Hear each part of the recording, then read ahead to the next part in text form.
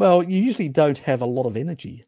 You know, any mitochondrial disease just means you have less energy.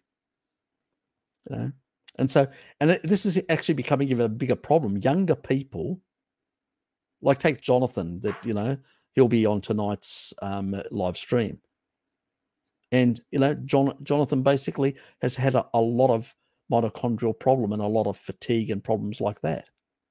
Well, most people don't realize that if your mummy is already damaged with mitochondrial insufficiency, and then she's basically got also already some damaged reverse Krebs cycle, which is dragging in more and more deuterium into her cells and making them less functional.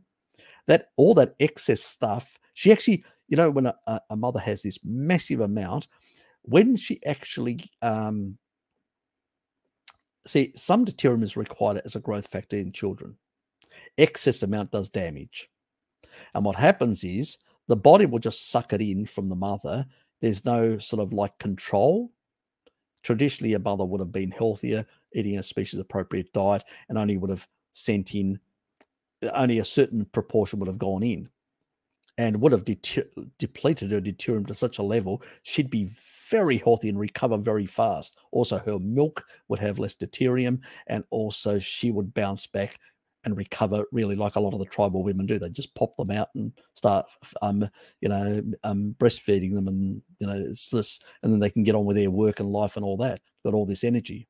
I wonder why Western women don't, because already a whole lot of carbs are damaging their babies and they're damaging themselves, their mitochondria, and they have excess, and the children are taking up more and more deuterium in very early age, damaging the mitochondria. And the more mitochondria you damage, you end up causing reverse Krebs cycle, and reverse Krebs cycle pulls into the mitochondria even more deuterium to accelerate the damage.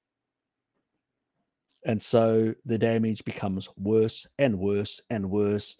And then you end up with cancer. No wonder we're getting to a stage where they're saying, oh, 1 in 3 will have cancer in America. Wonderful, in the next decade or two. I wonder why. Because we're basically putting so much deuterium in our cells, we'll basically be all in wheelchairs with cancer. Fantastic. Complete collapse of our society by that stage. That's, what a future. Seems to be working very well for the depopulation strategy of our overlords.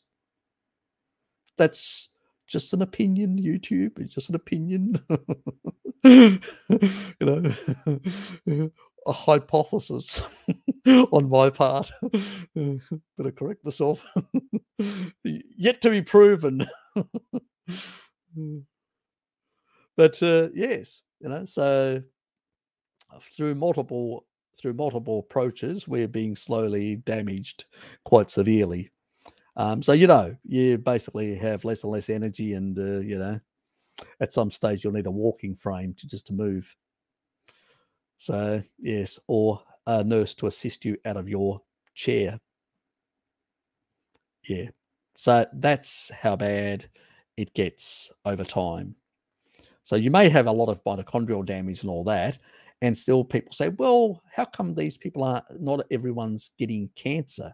Because some people have genetics and have better intracellular antioxidant systems that can keep it, you can sort of counteract some of the damage that glycolysis fermentation causes.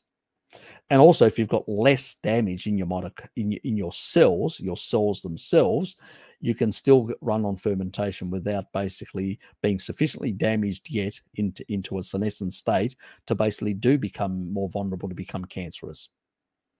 So there's a whole lot of reasons why it takes some time, but at some point it will increase. That's why the rates of cancer are outpacing many other diseases currently. And why they're talking about 1 in 3. It's not accidental. It's a mitochondrial, it's mitochondrial damage due to deuterium overload, pretty much. So what you need to do is take deuterium depleted water to lower I'm going to do a video. Llama's been running around finding me all sorts of sources. A couple of other people as well have notified me, telling me about different water sources and lower pricings and stuff like that. So we've been looking at a lot of things at the moment. And so I'll be able to put a video together to provide a bit of additional information to help people lower their cellular stored levels of, or, sort of flush out or reduce the amount of deuterium in their body, pretty much. By putting in lower deuterium water, what you're doing is you are basically reducing by diluting the levels in your body. So we can slow down the damage. Then we can use taurine to basically repair and amplify melatonin, and melatonin will go in there and repair the electron chains in the mitochondria. So good sleep, blue blocking glasses at night, and stuff like that for healthy mitochondria. So we've all done plenty of damage, and now we have to pay the piper with deuterium depleting water, glasses, and all sorts of other things to try and fix things and reverse a lot of that damage and make our mitochondrial density higher in our cells, so they work more like youthful cells, or undamaged youthful cells. So then we end up with a longer life, healthier lifespan, rather than a chronic lifespan that goes like that. And you may live longer on drugs, keeping you alive and zapping you with contraindicating radiation or whatever else, but that's not a life living if you can't get out of a seat and you're decrepit. So